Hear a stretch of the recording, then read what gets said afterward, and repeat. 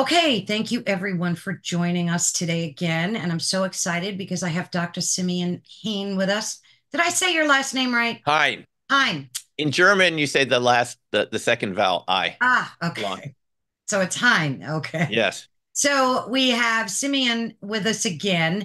And of course, I had a ton of follow-up questions for him, and we're going to be addressing that today. And I know you guys have been emailing me with some questions as well. But for those folks that have not seen that original interview, and I'll have that running across the screen, Dr. Simeon has a blog called newcrystalmind.com, correct, Right. Simeon? That's right. Yep. So I'll have that running across as well. And just to give you a little bit of background, you taught statistics at university undergrads. You have a PhD in sociology, which emphasized on how humans interact with technology. You've written several books, one of which you're updating, and we're going to talk about that as well, called Black Swan Ghosts. Right. And I fell in love with that book, and I'm actually rereading it right now again. You also appeared on the History Channel show In Search of, which was a Yeah. great show. In 1996, you started your own research and teaching company called the Mount Baldy Institute. Baldly, yeah. Baldy. Baldy, sorry. Just going Yeah. off. Mount Baldy in every state. There's a Mount Baldy. This one's New Oh, okay. Mexico. Yeah. And there you teach remote viewing, and that's a type of intuitive training that taps into Right. our creative unconsciousness. And you also teach lectures on crop circles, which I've watched many of those. They're phenomenal. We'll have all those links for you running across the screen. And you also play guitar and write music. Yeah. That's a nice little thing to add. So, what do you play, bass or? Now I play acoustic guitar. Oh, My nice. mom taught me to do alternate bass finger picking, Pete Seeger Ah, style, when I was a teenager in the 70s. And awesome. I've been finger picking ever since then. So, Do you post any of your music on your YouTube channel or? yeah, I have a website, openingmindsmusic.com, just Oh, like my book, cool. Opening Minds. Oh, all right. We'll have to have that link for folks to check out as well. Because, Yeah, and everybody's a music fan. yeah, So, just like Opening Minds Music. And there are a lot of links there. You can listen for free on SoundCloud. Uh, you can, it links right to my SoundCloud files of music, and I put things I'm working on. I just posted one 2 or 3 days ago. As yeah. I'm writing them, I post them, and until the finalized version, and those end up on the CDs. So Yeah, I haven't checked them out yet, but I will do for sure. sure, sure. So, of course, I want to delve into Black Swan Ghosts, and you have a little underpinning under the title that says Yeah, a sociologist encounters witnesses to explain aerial craft, their occupants, and other elements of the multiverse. right. So, give us just a quick rundown, like a synopsis of what that book is about, your thesis statement for it. Like, just let folks know why you wrote the book and what we can expect to find there. No, it's a good question, Carolyn. I started learning remote viewing in 1996, and I started meeting people who came to take the classes. As I found ever since getting involved, RV, you're going to have people come take your classes who've worked in the government and are just curious what remote viewing is, since they probably knew about it, but it was a special access program, and most people couldn't find anything out about it. So even back then at the Farsight Institute, there were people who came to take the classes who had knowledge about UFOs and cover-ups of information by the federal government. One of them had worked for NASA as a film expert, transferring film from 16 millimeter film from the Apollo missions to video. He had invented and patented a device that would, back in those days, would be important for taking 16 millimeter film and transferring it to video. Remember, as these formats changed, we had to convert over to these new formats. And he told me that he had seen, looking at this NASA film footage, the archival footage, he had seen evidence of structures on the moon, big structures, destroyed structures, things that look like there had been a civilization there in the past. And on the moon, on the moon, and in the past that there might have been some sort of war there. But he described domes and broken glass windows and big structures that he could easily see in this film. And he said that there was just no doubt about it. And it was film footage that hadn't been shown to the public. So he was an interesting person to talk to. And I ran into another shuttle astronaut, a civilian astronaut, as they're called, just because NASA trains more astronauts than they actually put up on their space missions. And when the shuttle was flying, um, he was one of the people that could have been one of the astronauts, and he told me about these triangular craft that the military had developed to conduct some sort of strike on our adversaries' missiles. He said within half an hour they could reach any point in the Earth in half an hour. They were Mach 20 or something like this. But this astounding thing about it, Caroline, is he said they were reverse engineered from extraterrestrial technology. And he was just a very credible person. He showed me pictures of him at NASA and his spacesuits and all of this. So here were two people I just met in 96, just getting involved with RV, that told me about, solid evidence that there were extraterrestrial vehicles around, government reverse engineering. And it just never stopped from then. I kept meeting more witnesses.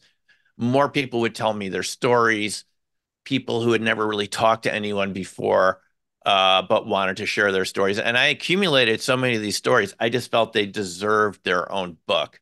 Because what are the odds of someone like me, who's just a sociologist, going to UFO conferences just out of curiosity, not because I'm someone that had already reached a conclusion, but just to gather information about the topic as a whole to make my mind up whether this was real or not.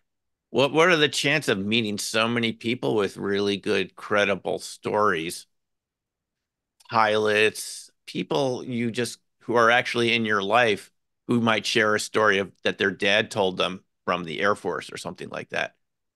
So what I found was that it was a hush hush topic. People would share their stories or their dad's stories, but they weren't really comfortable doing it. And that led me to think as a sociologist that this was an important issue in terms of human experience that's not being discussed publicly. That if I'm just encountering these people, and there's like 27 chapters in Black Swan Ghosts about, like about 20 of them are actual witnesses I've encountered over the years. If I'm encountering these people, and it's not like I'm putting an ad up, so, contact me if you have a story. I'm just coming across these people in my life, and in conferences occasionally, and they're sharing stories that they really haven't shared before. It led me to believe that the whole UFO subject is what in sociology is called a hidden event, which means it's something that people are experiencing on a widespread scale, but for some reason they don't want to talk about it. Fear of ostracism and ridicule, and perhaps some sort of uh, blowback economically, some sort of retribution from their bosses at work for sharing stories like this, especially if they're pilots and so forth. So it seemed to me that this was something that was bubbling under the surface of our society and probably every country out there. But it somehow in the US, it was repressed, that we weren't, people were telling me their stories privately. And often they would tell me, Caroline, not to repeat it. It took years to write this book because I had to get permission. These people didn't want to share the stories. They just told me and they didn't want to repeat it. And I said, look, this everyone needs to know about. We'll change your name, but this is important. And it took years to get that permission for these people to finally say, okay. I had to be tricky about it sometimes and say, you remember that story you told me that you wanted, and bring it up again, because here's the thing, people forget these things after a while. They might not remember it years later, and they told it to you in perfect detail the first time, and they'll start to forget the details. So that's why it's important just from a historical perspective. And I'm happy to say that the new edition of this book has already been accepted in Library of Congress when it's published, which I'm happy about because Library of Congress likes local history and stories that have to do with people, not just big bestsellers and hits. They want books that describe and and record the history of the United States. And I think from that point of view, these stories are very important because they were all told to me before we've reached a point in our society, which I think will happen at some point, where we have a more open attitude towards the subject. Mhm. So it's almost like a forbidden topic. And Absolutely. but it's important because people have experienced this and they don't feel comfortable in general sharing it because they've gotten received a negative response when they've shared it in the past. So Mm. So the new edition of this book is due out in May, you said, yeah, right? yes, And you've added some chapters and also gone over a lot of the material that's in there already and updated things, right? right. Right. I've checked facts again to make sure that it's accurate and we've more information about some of these cases than we did even 7 years ago when it was published in 2017. And more people have come forward to tell me their stories since then. Wow. So I thought this book really deserved a second edition, Mhm. especially since there have been congressional hearings about it since the book was published.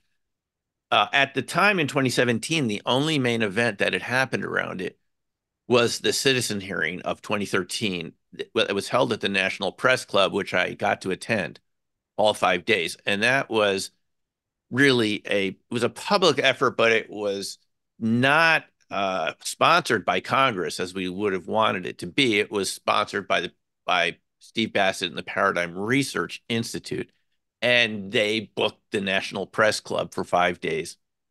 And they could not get any sitting Congress people to attend because as you can imagine, everyone said that won't be good for my reelection prospects. They didn't want to be so it's changed since then, Yeah. 2013. You have Congress people now, Marco Rubio and others who have been very vocal about this as a government accountability issue. It's not just about whether you believe in extraterrestrials or whoever these visitors are. I don't claim to exactly know who these visitors are, but it's an accountability issue for our society, especially if public funds are being spent on it, which they are in large amounts, that we have to know what does the government know about this and what are they doing about it? Are they doing anything? Are all these programs black budget programs so we never find out about it? There's just a lot of questions. I think the main issue for us right now is accountability. We Mm. in our society we demand a level of transparency, and we're not Right. getting it on this topic. We're not. They're pushing back the Arrow report from a couple months ago. Completely dissed the whole subject. It Yeah. dismissed it, and And you know there inappropriately, in my view. Just they haven't talked to the people I've talked to. right. They didn't talk to the people I've talked to because no one I've seriously had conversations about this thinks that it was just a weather balloons or I misidentifications know. of Venus or I don't anything. like They're how they talking about things that land and leave, right. people come out of these vehicles sometimes. That's Beings come crazy. out. That's crazy. I don't like how they contradict themselves, the government. Yeah. It makes me crazy. It doesn't make any sense. And it's our government. We're the ones that have to demand some accountability here. And it's a very challenging subject because it's going to change our view of reality in a big way.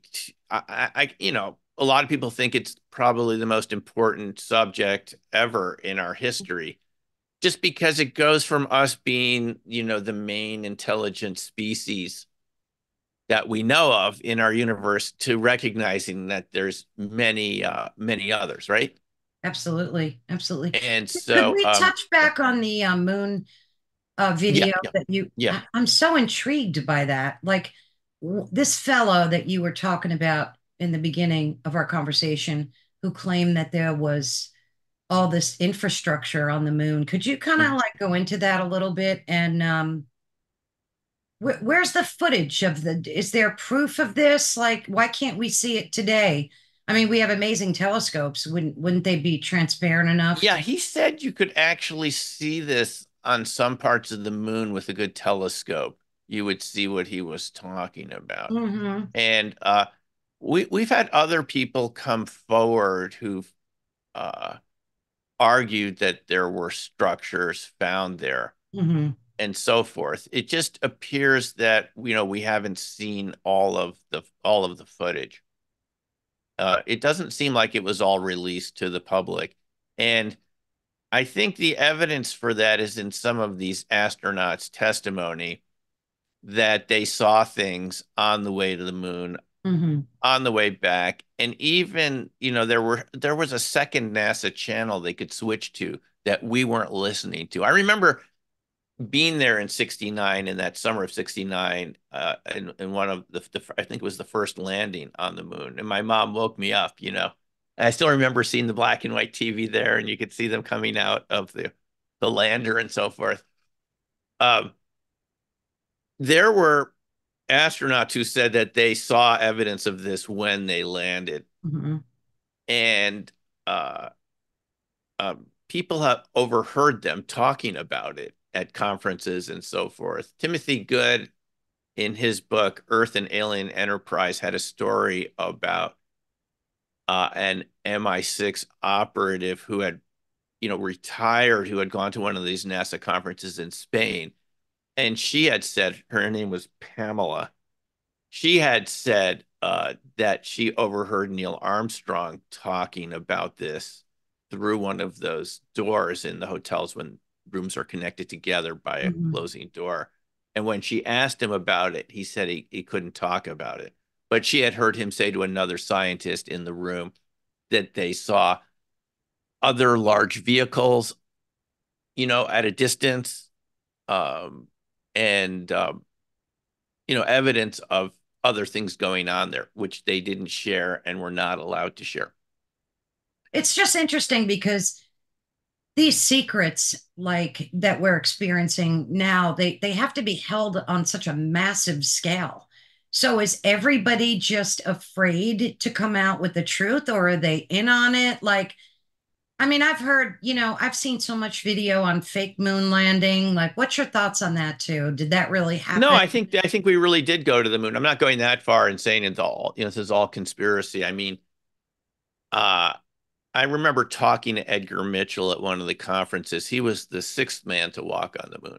Edgar Mhm. Mitchell, he was been in the Navy, he was an MIT graduate, and he he was on one of the Apollo missions, early Apollo missions, and he described to us what it was like to walk on the moon and look back up at the Earth, see it, kind of seeing it above you as this little blue marble out there in space, with the feeling of that, of how special it was, how precious, you know, to see the Earth at the distance and to know that's where he was from. I don't think he was making that up. I think we really did go there. Uh, I just don't think that NASA has been completely open about it. And I've made some videos about it on my YouTube channel where their own employees have talked about seeing people whose job it was to airbrush out photos of objects that we were never shown. In other words, they have uh, they have people who they call professional strippers. Mm. They strip out things that NASA feels the public's not ready for. And there were people who've come for. Some of them were in Steve Greer's Disclosure Project. That was another event, by the way, that happened at the National Press Club. That was in 2001. Uh, the one in 2013 had 40 witnesses, by the way. I was talking about that before at the press club in 2013, and that was uh, an effort to bring some of the best witnesses forward to tell us what they knew about. And one of these witnesses, her name is escaping me at the moment. It'll come back to me. Uh, Said that she had seen evidence of people airbrushing out uh, UFOs out of NASA photos. And Carl Wolf, who worked for NRO, I believe, or one of these very classified secret organizations that does work with space related phenomena. Carl Wolf, and you can watch his testimony on YouTube. Unfortunately, he was killed in a biking accident a couple of years ago in New Hampshire. But he said he was in one of these facilities, and one of these workers said, "Hey, you want to see something? We discovered a base on the moon." Jeez. And Wolf said the guy seemed really nervous, but they both took a look, and there it was, some really clear structure.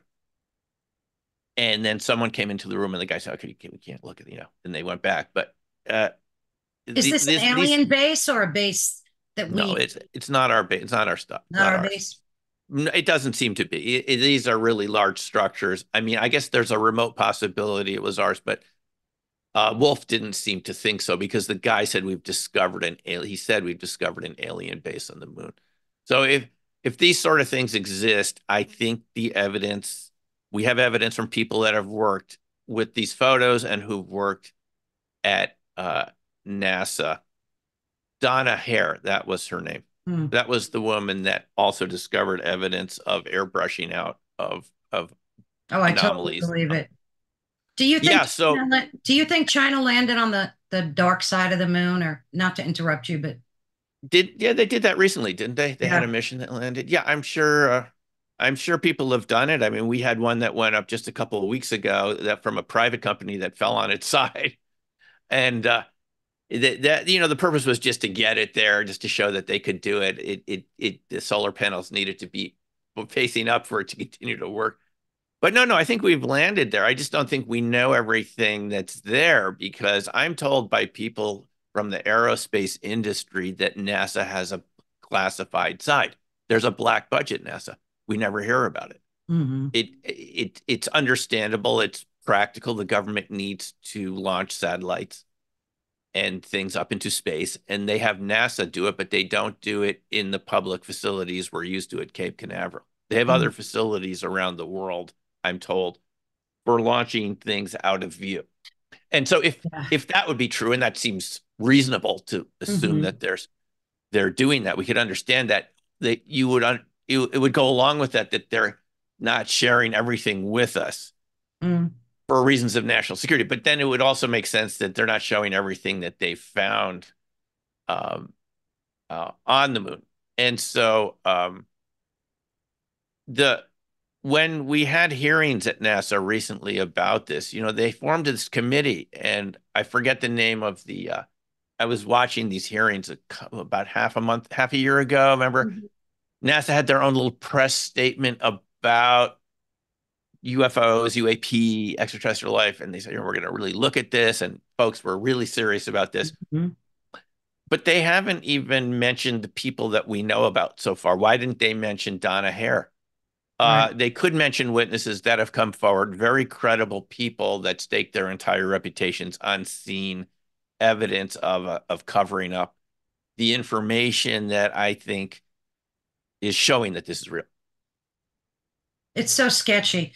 And then I a lot of Yeah, people, they don't believe we really landed on the moon because there's documentation and proof that NASA lost a lot of the technology and footage, right? I mean, what's that all about? That it was erased or taped over?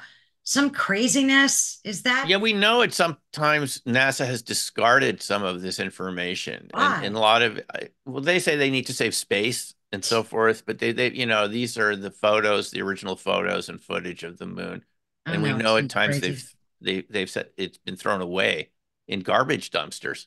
We're told in That's garbage crazy. dumpsters why are they throwing it away? Let me give you one example of Hmm. another type of NASA cover up.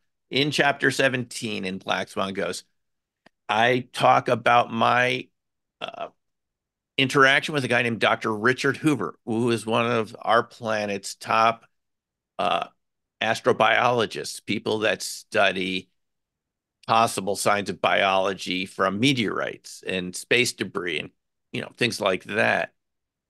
And he studied extremophiles. These are organisms that can live in extreme environments in the coldest parts of the Arctic, in the hottest volcanic vents, inside nuclear reactors, and so forth, extremophiles.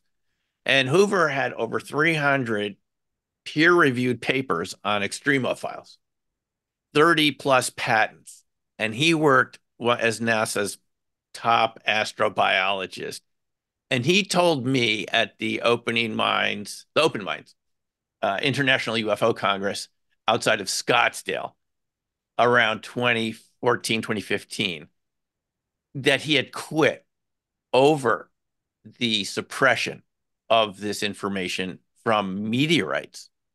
That he would find if you cracked open a lot of these carbonaceous meteorites, you found evidence of fossils, fossilized life.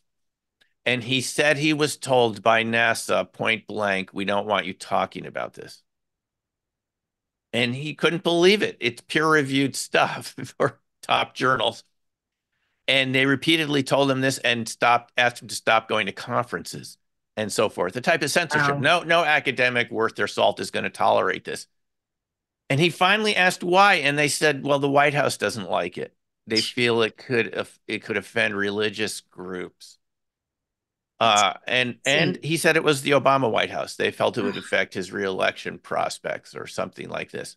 This is way back then, around 2012 or something like this, Mm, reelection time. Yeah. So, um, and he quit over this mm, because they asked him not to talk about evidence of fossils. These are not alive anymore. These are just single-celled organisms in meteorites. It wouldn't be like completely out of our understanding that this could exist.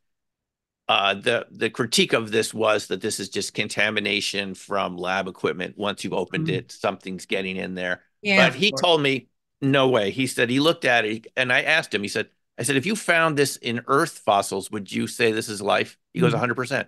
yeah. And diatoms. These are little uh, multicellular organisms that you find in the ocean. They're very interesting looking. I wish I had brought a picture of them, but you can look them up. Diatoms. They're very kind of crystalline looking life forms. There are tons of different ones, and he said he found diatoms and other types of fossils, which would suggest that life is sort of omnipresent throughout our universe. Hmm. And NASA didn't like that message. They told him they had their own timetable for disclosing this information over decades so as not to alarm the American public. And he was going too fast for them. So he left. And Was this? How long ago? well, I talked to him about 10 years ago, and he would have quit a few years before that. But is this something you ever heard about? Did anyone report on a top biologist quitting NASA because they wouldn't let him talk about extraterrestrial fossils? It sounds just like a reasonable scientific debate to me. Are they fossils or not? But you I don't just see stuff completely, like that all over, like when I'm watching the History Channel or NASA Unexplained or of whatever. They talk about that. The origins of life were brought here by, meteorites and stuff. So I don't know. Maybe back then it was considered taboo, but crazy. no, absolutely. It's something that we talk about. It's just amazing that modern government organizations in our society are being held back by religious fanatics. He told me in one case his work was getting blocked from being peer reviewed, Mm. uh, or it was being blocked from distribution within NASA. And he said when he found out who it was one secretary in one department who didn't like the idea of life being outside the Earth because it went against her fundamentalist religious ideas. I don't want to pick on any one religion. It's just any sort of fundamentalism that doesn't accept this. And she was the one, just one person blocking the whole thing. And he was just incensed by this. So Yeah. this is the issue is are we going to move forward as a society and have a reasonable adult discussion about this? Or are we going to have more Richard Hoovers? Right. I will tell you one other story that Richard told me that really was unforgettable. He was entertaining a Dr. Muradin Kumakov, who was head of the Kurchatov Institute in the Soviet Union. The Soviet Union, we were exchanging people back and forth with the Soviet Union during the Cold War. Mhm. I personally worked at one of these institutes in Austria. called IASA, International Institute for Applied Systems Analysis, founded by Soviet Union and the US to try to find some common ground during the Cold War so that something we could work on, that we could agree on, to kind Mhm. of create a little detente. Brezhnev and Nixon set it up. I think it was a good idea. I enjoyed working with the Soviet scientists and people from other countries.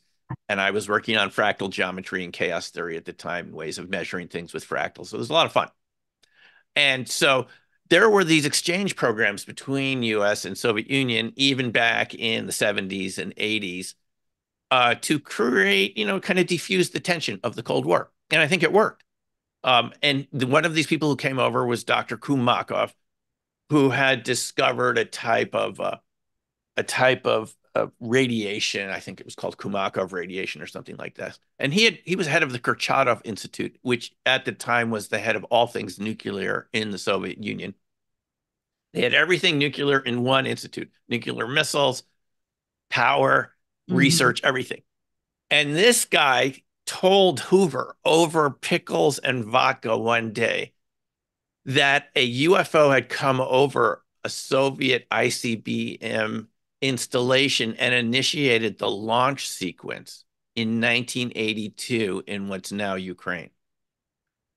And that it was 100 feet across. It was hovering over the base. There are witnesses to this. If you watch these programs on TV, there are still people from that time period talking about it, or they were recorded when they were alive. Some of these missile launch control officers and guards, they've talked Mhm. about this. This is Bielo Korovich, which I haven't been able to find now because names have been changed since that time in Ukraine.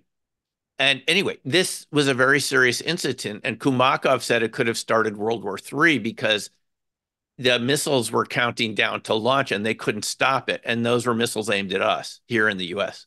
They were What? aimed at us and it started counting down and it stopped at 20 seconds to launch. He said people's hair turned gray Who in a few. stopped it? Nobody knows. It stopped on its own. That's crazy. They couldn't stop. They lost control of it in the missile control launch center. Now, if Arrow tells us there's nothing to this, don't worry, it's all just misidentifications of meteors and flocks of Mhm. birds. How do you explain one of their top nuclear scientists coming over here to NASA and telling that story? He didn't have to tell that story. He told it No, because he was a concerned citizen of planet Earth. We looked at them as the bad guys back right? then, the Soviet Union, but at least some of them told the truth about UFOs, and Kumakov was one of them. And he told this to Hoover, and it's in the book. I had Richard check the chapter personally, every word himself, to make Wow. sure it was accurate. And so this is also a very important story from Richard Hoover, which we've heard about in the U.S. as these so-called Northern Tier incidents, which you know about, Caroline, which were Mhm. so-called enemy helicopters, whatever that is, flying over Wurtsmith Air Base in Michigan, Loring in Maine, or Minot, or Malmstrom Air Force Base, where there were Mhm. the SAC ICBMs, and having the missiles go offline. Yeah. Yes, so We you've kind heard of about touched this. we kind of touched upon that in our last conversation. Yeah, and so there were some instances here where the launch sequences were initiated, and now we know it happened in the Soviet Union at the time. Mhm. At the time, Ukraine was part of Soviet Union, um, and that's led to this current conflict, where some people there believe it still should be part of Russia, and the Ukrainians say Mhm. no, not so fast. Right. But and correctly, I think, given the historical record. But the point is, there is this global phenomenon of UFOs, UAP, whatever you want to call them, tampering with missile launch control Mhm. facilities repeatedly. Arrow never mentioned any of this. And I know they interviewed David Shindeli, who worked at Minot, who was at the citizen hearing, by the way, who had 10 of his missiles go down sequentially in 1966, very similar to what happened with Robert Salas at Malmstrom Air Force Base. And Shindeli told us when he showed up for work that day, he had been watching the news about UFOs over that area, over Minot, the night before. It was on the news.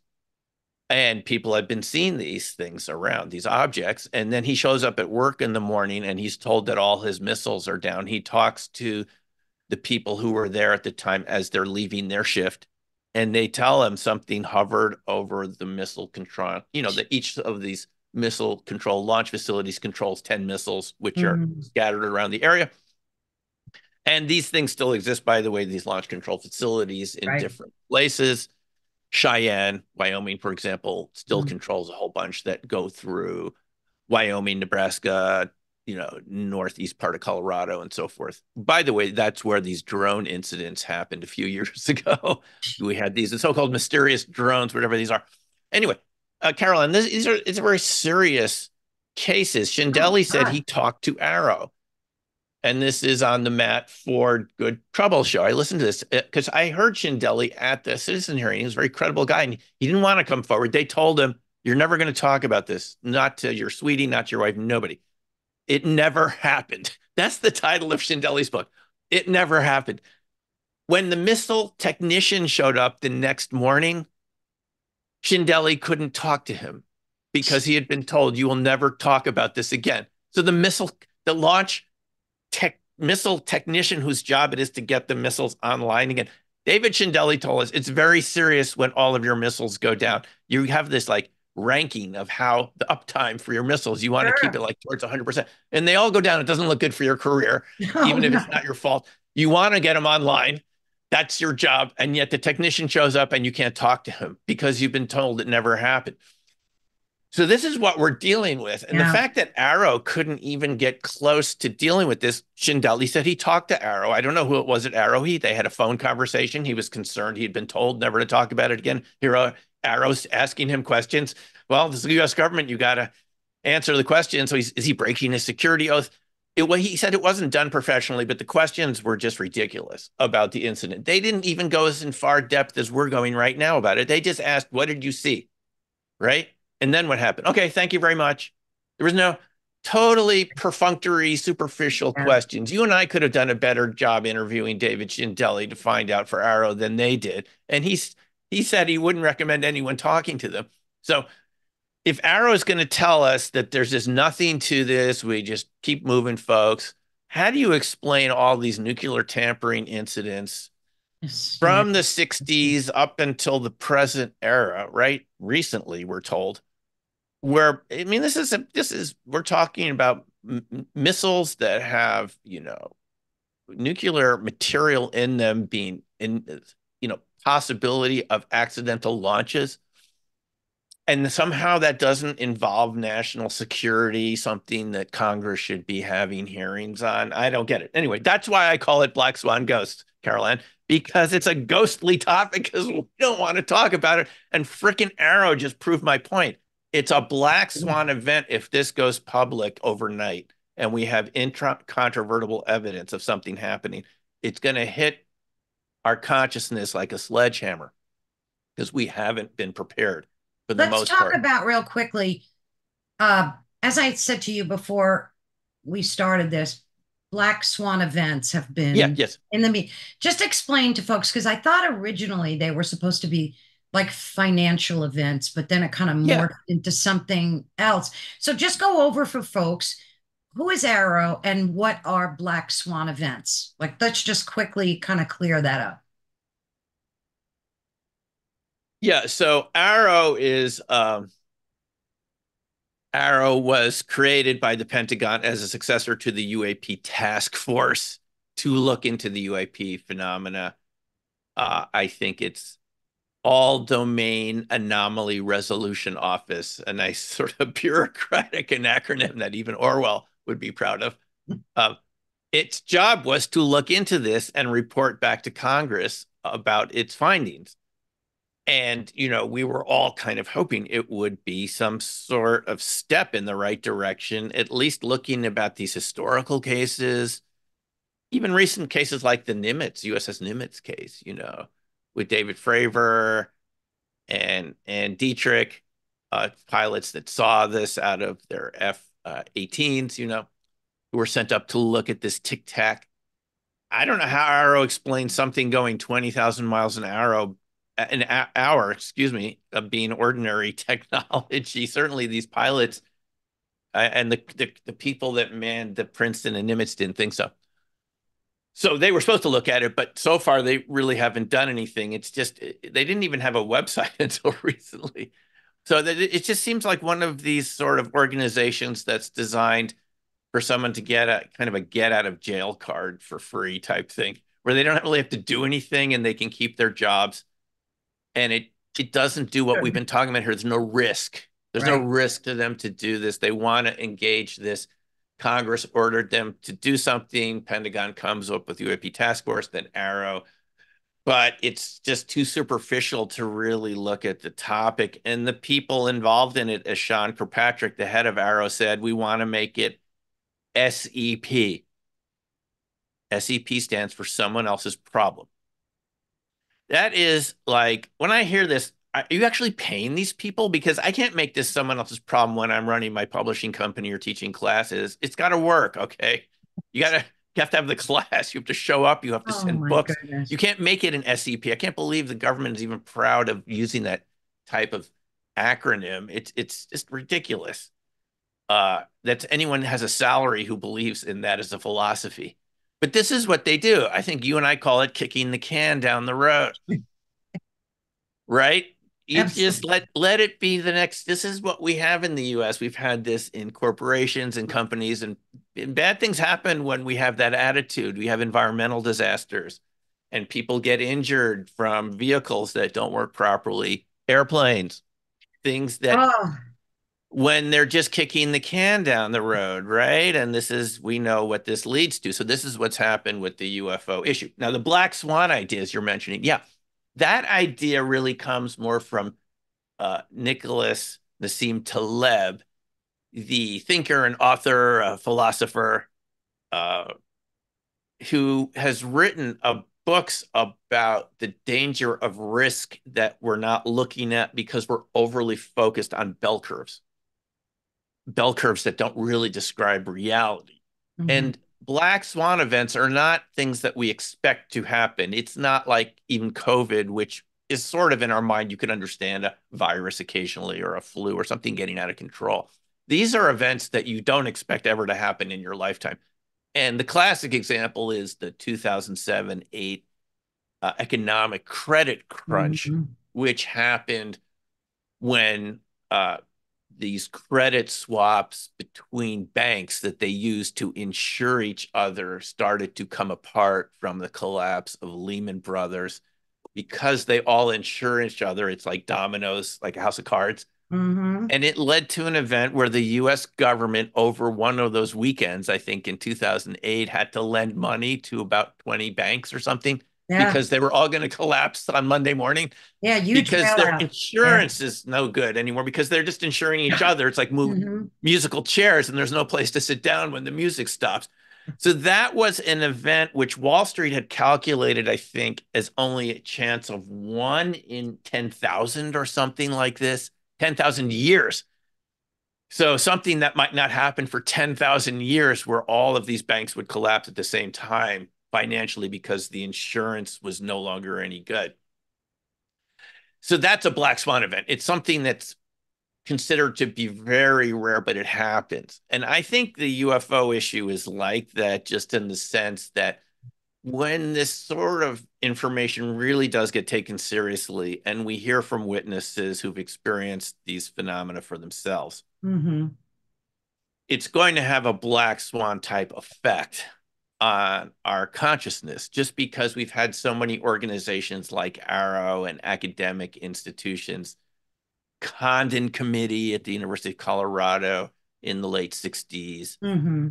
Project Blue Book from the Air Force Right. in the 60s, that have all basically denied the reality of this situation and have kind of glossed over it and concluded, oh, there's nothing going on here of military significance. We just talked about all the evidence that there is.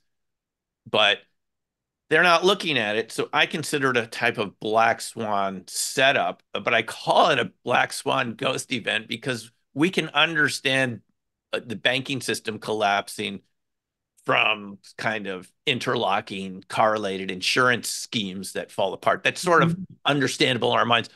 But this is almost out of the realm of even understanding. So it'd be more of a shock. I'm not saying society is going to collapse or anything. I'm just saying, and maybe it has to happen.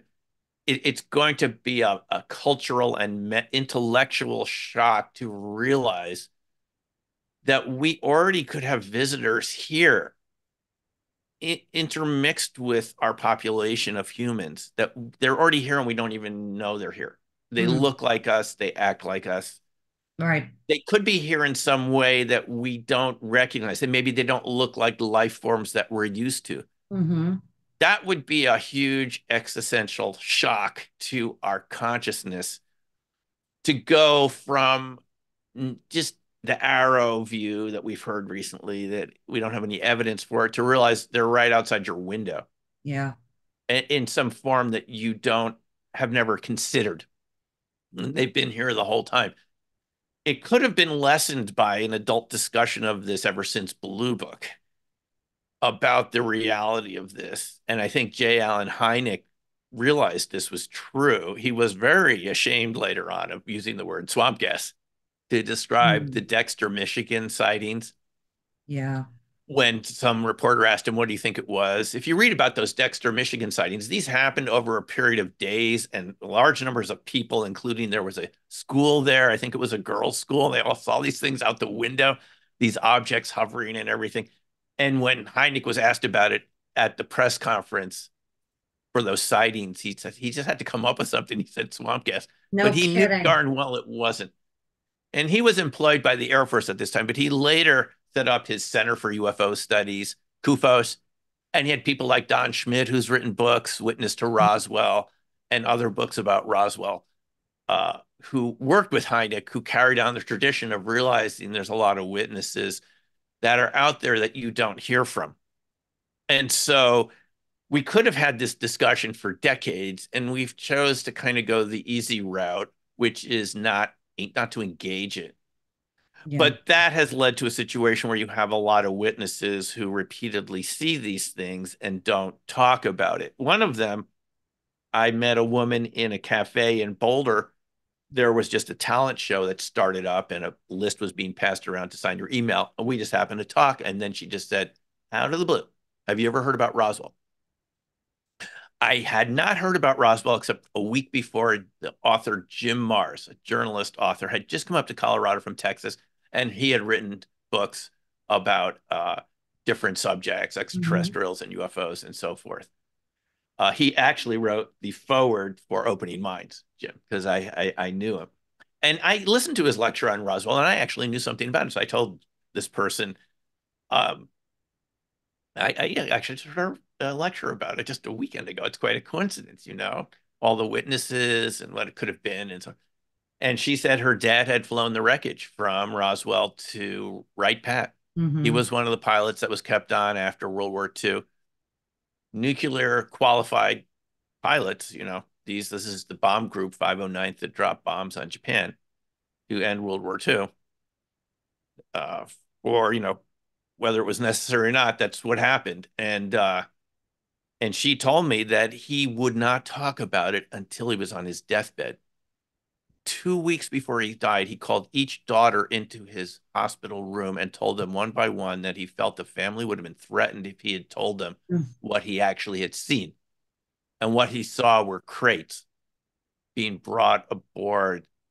I think it was B-29 or something like this. And there were guards that were guarding the crates from the pilots. They were guarding it from nuclear qualified pilots with security clearances. So it had to be pretty special if Hmm. whatever was in there was being guarded. There were morticians at the other end at Wright Pat to receive these crates. These guards never left the crates. So it was something, just for bathroom breaks, quick bathroom breaks. They flew at a very low altitude the whole way to Wright Pat because there's those areas behind the crew compartment were not pressurized, so they had to fly low enough so the guards could. Yeah. So he wouldn't even tell them until right before he died. And he said, whatever it wasn't a weather balloon, something very important because Mm. it had the highest level of security Oh, yeah. around it. So this Speaking is the of type of story. Yeah. Speaking of Roswell, you also mentioned briefly about Rendlesham Forest, and Yeah. I think that should be equally as important as Roswell. Could you explain to folks what happened during that event, and why is that so hush hush as well? Yes, that's a very interesting event at a US controlled airbase in the UK over Christmas 1980, where over a period of 3 nights, really strange objects and lights were seen around the facilities. It was a nuclear cruise missile storage facility. Again, there's that nuclear connection. Mhm. The British population wasn't told that about it. They didn't know there were nuclear materials being stored there, but it was during the Cold War and there were missiles there in these bunkers. And Peniston and Burroughs, who were at the citizen hearing in 2013, were some of the security guards that were on duty that night when they saw what they believed to be an obsidian colored triangular vehicle landed on the forest floor. And I think it was John Burroughs who went up and touched it, who felt there were hieroglyphs on the side and so forth. And he felt that he had received some sort of radiation from it or energy that had health effects on him.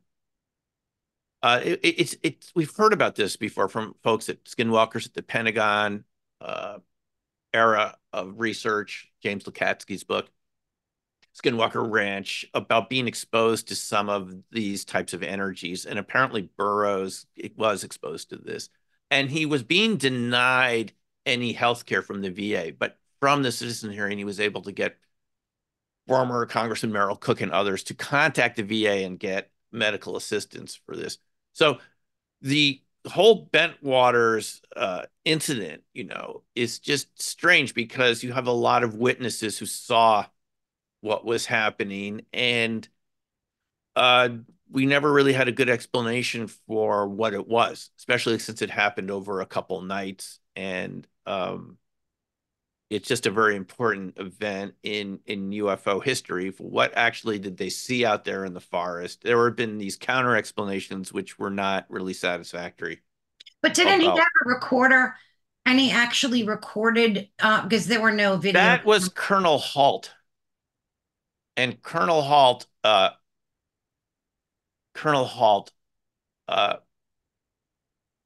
did record what he was seeing. Mm-hmm. It was an object moving around at tree level through the trees, a Right. brightly lit object that looked like a big eye in the sky at tree level moving around. So you have this evidence from the case. And again, we're talking about, an important military base, military policeman experience in this recording Mm-hmm. this. A lot of people will be involved, lights being set up to try to find out what this was. Unfortunately, one of the authors of these books, it was later found, had fabricated it, which is what makes it a little complex. Is we learned about this a lot from one of the main books written about it, and we later Simeon, what found. did he fabricate? What exactly did he fabricate? Uh, I don't want to mention any names because I'm happy to tell people off air, but one of the main books written about it is later considered to have been fictitious. Gee. Not all of them, not Colonel Halt. And actually, Colonel Halt criticized this person. I was at the UFO Congress and he criticized this book. And I thought, what's he talking about? Mm. And Halt came forward and said, no, this is fictitious. It turned out to be true. It doesn't mean the event didn't happen. We have a lot of witnesses. It just means one of the witnesses who was there, they heard the stories. They were there at the time. They might have experienced it, but there's too much in doubt now about this Oh, particular, but it doesn't affect the other persons. We have so many different witnesses. It means yeah. their criticisms of this person were correct. And it's very hard to know in the UFO field sometimes if this is happening, but they were criticizing this person from the beginning, and it just turns out they're correct. It doesn't mean the whole thing didn't happen. It just means one of the people there took liberties with their book and extended it. We don't know exactly what he was talking about. But um, uh, but that is one very important event where, you had a lot of evidence, you had sightings of a craft on the ground. That is not in question. And they were willing to testify at the citizen hearing that this happened. And that, again, it's another event where there was a cover up about it. We weren't really, ever really told about what that could have been. But the Yeah. feeling of Peniston and Burroughs is we might have been dealing with. I think Burroughs said he got the feeling it was some sort of time travelers or something. I mean, something really strange. Yeah. You see an object like that and to feel like you got some sort of mental download. Yeah. The there were beams of energy fired at the bunkers with missiles in there. It just sounds like these other cases. We've heard descriptions of these UAP UFOs Mhm. tampering with these missiles, just like we've Right. heard. We were talking about, and I believe when I asked someone about the citizen hearing, I think it might have been Peniston or Burroughs. I think they said the evidence is that the missiles were adversely affected by these energy beams. This would be a reason again why we didn't hear about it. It looks like another ET tampering, messing around with our nukes incident, which I mean just fits a pattern here. And this, Caroline, this could just be if the Congress wanted one thing to focus on, if they weren't so concerned about reelection, this could be just one thing that they could focus on is military service personnel that have experienced this missile tampering Mm. during UAP events. And what does it mean? What's the significance of this, given that it's happened to missile systems across the planet in different countries? You also touch upon ESP Yeah. in your book, and that the data, I guess, goes back at least 100 years. We've had so many experiments done, some credible, some not. What are your thoughts on just ESP? And also, I've been reading a lot about our pineal gland and how the fluoride in the drinking water calcifies it, which stops us from having ESP experiences, telepathic experiences. What's your whole thought on that whole topic? Right. Well, I've been involved with what's called remote viewing since the late 90s and mid late 90s. And no, this is another area where there's a lot of evidence, lots of studies. People have felt in the past that it wasn't easy to explain or understand. But I think when we look at a range of so-called paranormal phenomena, people often report these types of RV experiences in and around these phenomena. Even Jacques Vallée has talked about this, the researcher, that people who experience UFOs sometimes get RV type Mm-hmm. uh, feelings of knowing things before the event happens, after the event. Um, this has been known to happen around orbs, ball lightning, and so forth, where people feel they pick up psychic abilities. So, what it suggests to me is that teaching RV, working with people right now for a couple decades, space time is more malleable than it looks. The way we're trained as modern people is not to believe in such things and to focus on more rational ways of living our lives. Mm-hmm. But there is evidence that there are these sort of um, subtler, indirect methods of gaining information where it's just instantaneously available to you without any external technology, which suggests that we're connected to a continuous space-time field of energy information. And it's not that hard to access it. We're pretty much focused on our conscious minds during our waking hours because we're all busy people and have schedules to do things, and it's totally understandable. But there are these other subterranean, what would seem like subterranean pathways of information. And RV shows us that's true. This was a government program also as a military program against during the Cold War against Soviet and Chinese psychotronic research programs where they were developing psychics for a type of, espionage or even military applications. And so our government here in the US had their own program for 20 years, both, mainly focused at SRI, but also at Fort Meade, SRI in Palo Alto, to develop psychics who could, you know, use this in some sort of strategic way. And what we found is that the average person has this ability. And we all get this from time to time when we get intuitive feelings about things and people and events without, you know, having a formal way of actually knowing if that's true. It often happens to do with people in our lives. It's a type of resonance. And a lot of these subjects have to do with resonance and various types of exotic quantum effects that allow distant spaces to communicate or connect together through resonance. So it's part and parcel of this sort of topic. Even what we've heard of is cold fusion, what's referred to now low energy nuclear reaction, Fleischmann and Pons at the University of Utah in 89. That is a resonance reaction. It's not chemicals. It's not heating things up to high temperatures. It's a type of resonance where the atomic components interact in very interesting ways, out of the ordinary ways, in a compressed uh, kind of physical medium where they begin to resonate together and release a lot of energy from the resonance process. And you get a very strong attractive force that takes over. So it seems to me that all the way from remote viewing to cold fusion, we can find this underlying theme of resonance and physics properties, something called the Aharonov-Bohm effect, where you actually get physical consequences of this. It's not just something you're imagining or thinking about. You can measure it.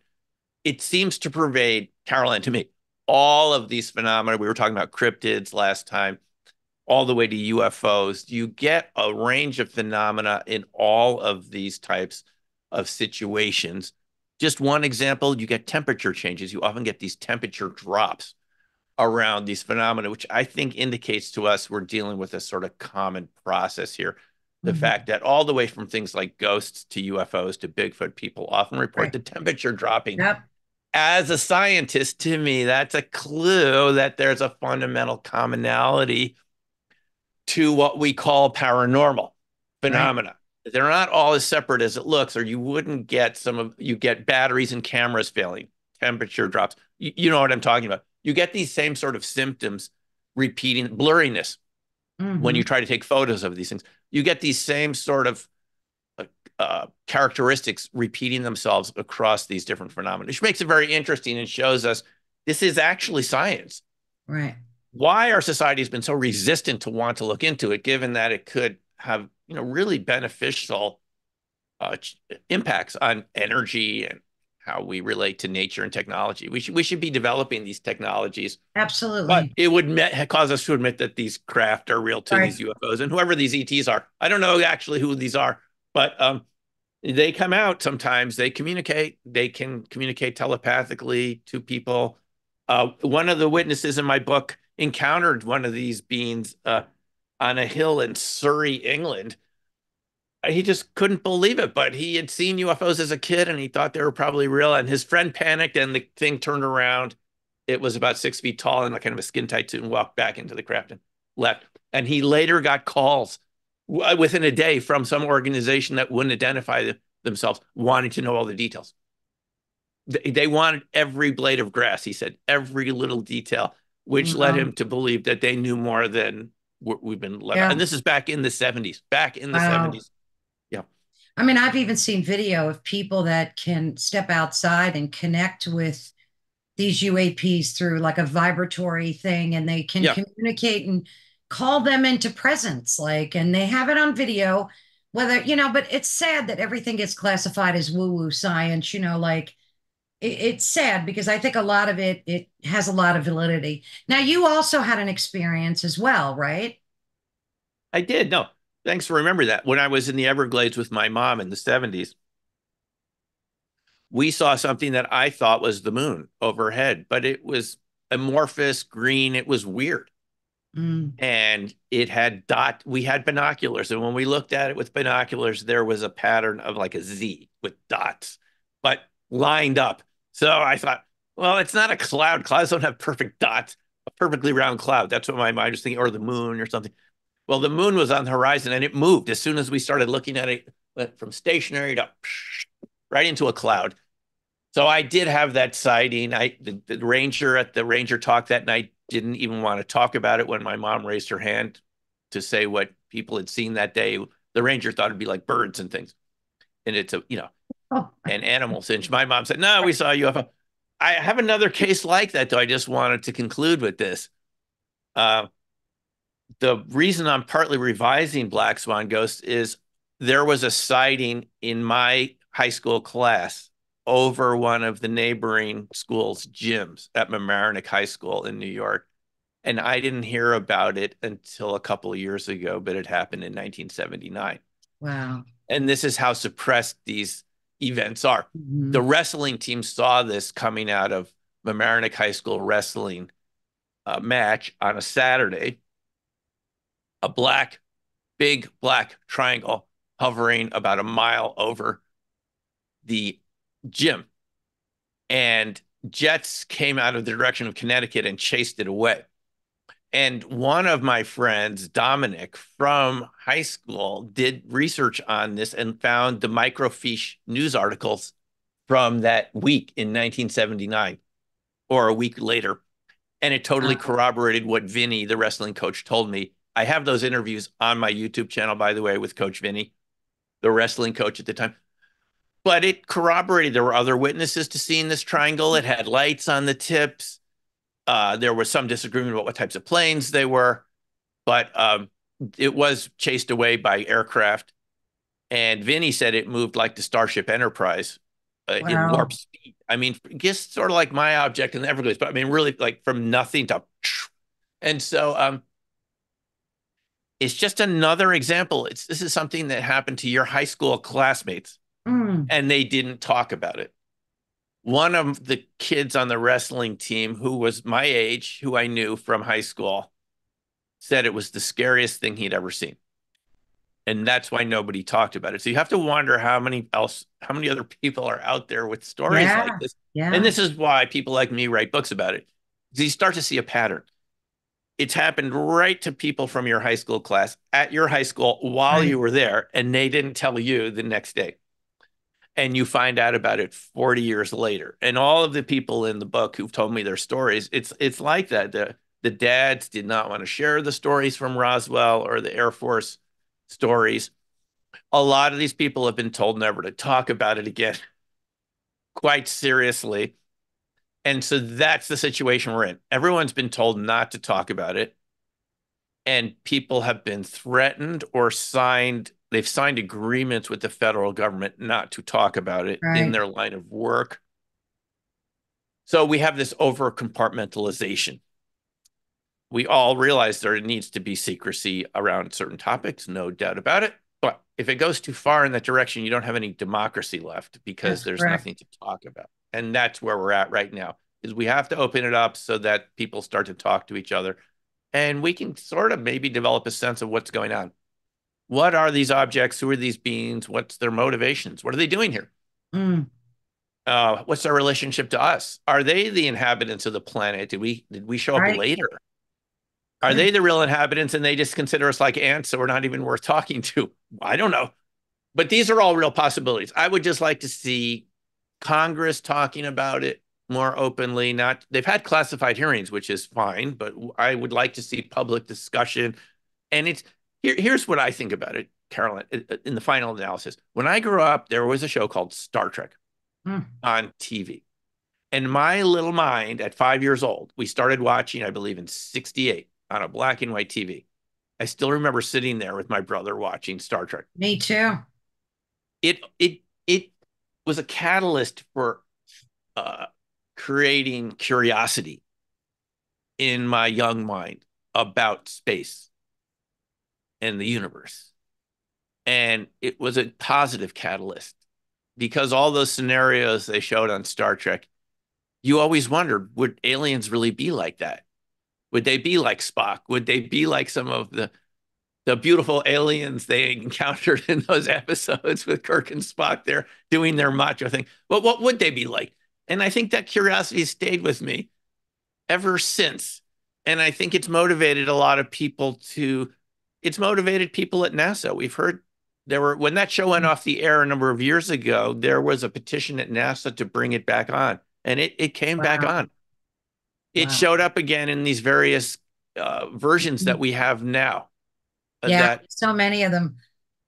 Yeah, so I think it's important just for the sake of our imaginations and for knowledge to have a discussion about it because it gives people a sense of wonder and amazement. It And does. that sense of wonder and amazement can sustain you through bad days, Yeah, tough days that we all have from time to time. It can keep you going because you know there's something bigger. right. And I like that perspective. It sort of humbles you and it makes you realize there's something really big going on out there. And I think it's our right to know that we're a part of that. And that's why I think we need to have disclosure and open discussion about it. That Just was so brilliantly said. I love that. oh, thank you. Um, I'm going to start reading now another book that you authored, Opening Minds. Yes. And I also want to read Dark Matter Monsters. Can you show the other books that the Dark Matter one? Yeah. So Dark this is Matter my Monsters? first book in 2002. I'm happy to say I wouldn't change a word of it. It's all Nice. about how nature and fractal geometry and energy works, my experience with crop circles and remote viewing. And it's full of pictures. I put this book together myself. It was painstaking. And I still am very proud of showing what remote viewing looks like and these beautiful crop circles and so forth, our experiences in the crop circles.